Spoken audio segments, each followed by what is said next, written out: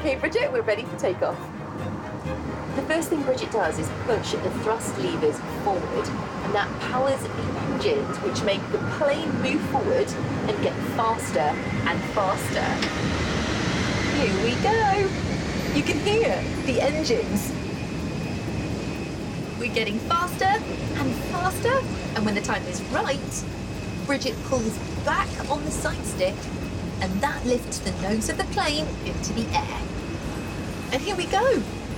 We're taking off into the air. It feels like we're actually flying.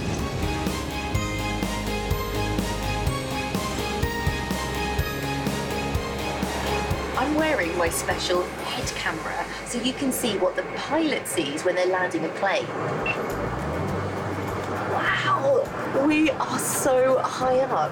When the plane is in the sky, Bridget uses the side stick to turn the plane to the left or to the right, up or down. But right now, we're getting ready to land. Here we go. Bridget gently pushes the side stick forward to make the elevator at the back of the plane tilt down, which makes the nose of the plane dip down. The houses on the ground are getting bigger and bigger, which means the plane is getting lower and lower to the ground. Ooh, we're getting closer.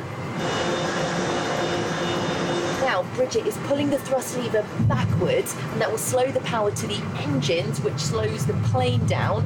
And then Bridget uses the foot pedals that will brake and slow down the plane on the ground. And we've landed. That was brilliant.